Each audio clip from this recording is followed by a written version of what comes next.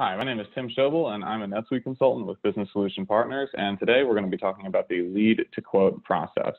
And really, this is a sales process that describes the conversion of a lead to a prospect and ultimately to a customer throughout the sales process. So a new lead really represents a potential sale in NetSuite. So I'll show that here. Lists, relationships, leads, new. Say I'm a sales rep. I'm recording this new potential customer here on this form. So I've got this defaulted to the standard lead form here. I can set this up as a company or an individual. I'll set this up as a company. And we'll see here that it's coming in an unqualified status. So when a lead is viable or qualified, it is assigned to a sales rep.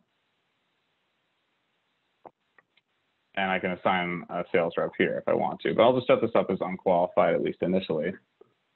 And some things to point out about this lead form is that there are some key differences between the lead form and your standard customer form.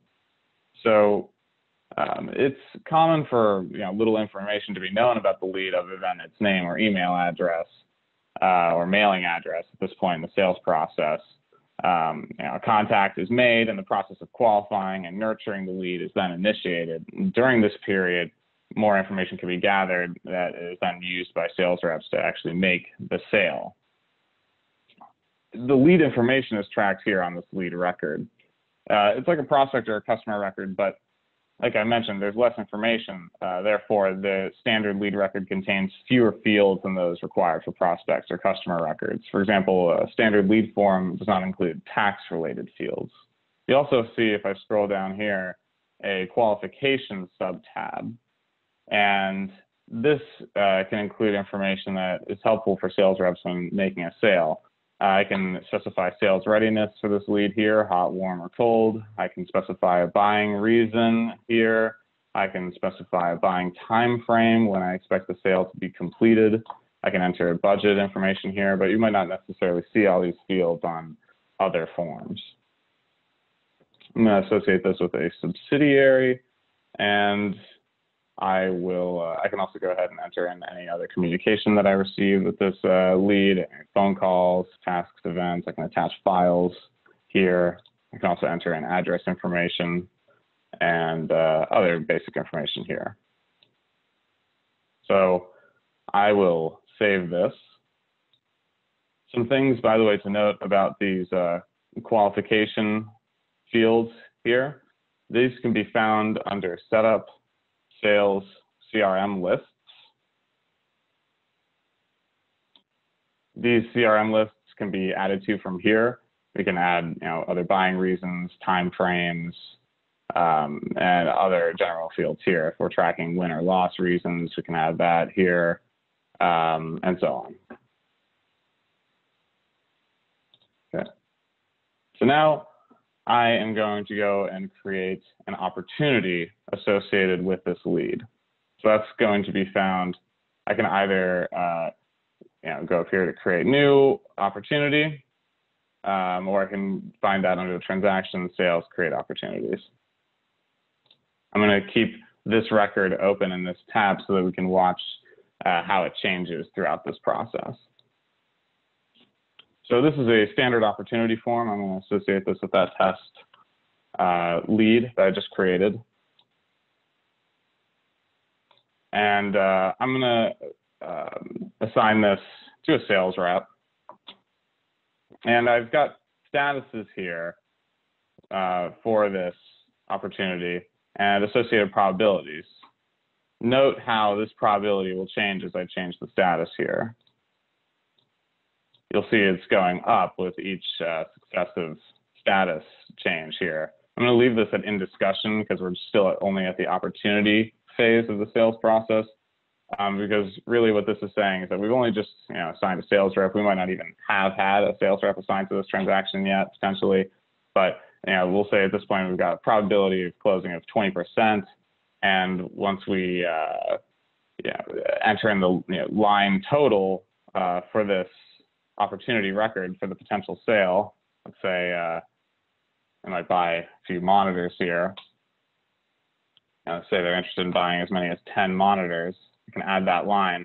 And we can see the weighted total here is calculated based off of the projected total multiplied by the probability of closing to get us this weighted total of $658. This can be useful in forecasting future sales and other sorts of sale forecasting analysis. Regarding these statuses, these can be found here under Setup, Sales, Customer Statuses. These statuses you can see are specific to the lead, prospect, or customer stages. Depending on the status that we assign, some of these are, they're going to have a adjusted probability of closing. And these can be edited, and we can also create new statuses as well and add to this list.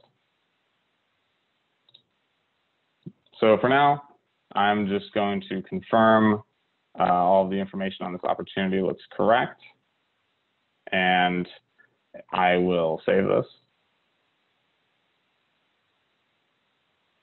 Okay, this has a status of in discussion, probability of closing of 20%. I'm going to go back to the lead. Let's refresh this record. And we can now see that this has changed. This is now a prospect. The status has changed from lead unqualified to prospect in discussion. We've got the probability of closing of 20%. If I scroll down under the sales sub-tab here, I can see the opportunities associated with this lead, or now prospect. And now I can get ready to prepare an estimate for this prospect. So from the opportunity record here, I'm just going to go ahead and create an estimate. And the difference between the estimate and the opportunity record is that the opportunity record is used to record a potential sale. The estimate is actually customer facing though, and this is used to, this is prepared for your customers to actually be shared with them. The opportunity is an internal document, and this is used by your sales team to track any lead information, other information associated with potential sale. Once we're ready to prepare the actual estimate, this is the point at which it is shared with the prospect. So now we can see that the status has changed here to proposal and appropriately higher probability of closing here. So we can see all this information pulled through from the opportunity record, the sales rep, the customer, the line information here. Once I've validated that this is all looking correct, I will just save this. And now I'll go back to this prospect. I'll refresh it. We can see that the probability has changed. The status has changed now to prospect proposal. Probability is now 50%. And under the sales subtab, transaction subtab, we can see that estimate here.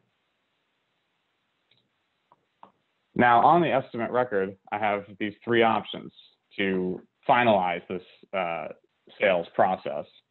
So I can create a sales order, cash sale, or invoice. When I create one of these three sales transactions associated with this prospect record, that will be the final stage in converting this from a prospect to a customer. So I'm going to create a sales order.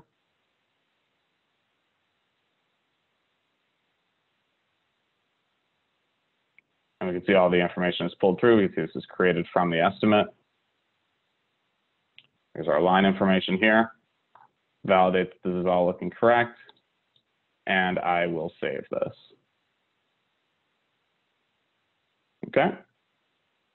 So we can see the opportunity, we can see the estimate on the sales order, go back to the prospect record, and we'll refresh this again. And we can now see that this is a customer closed one.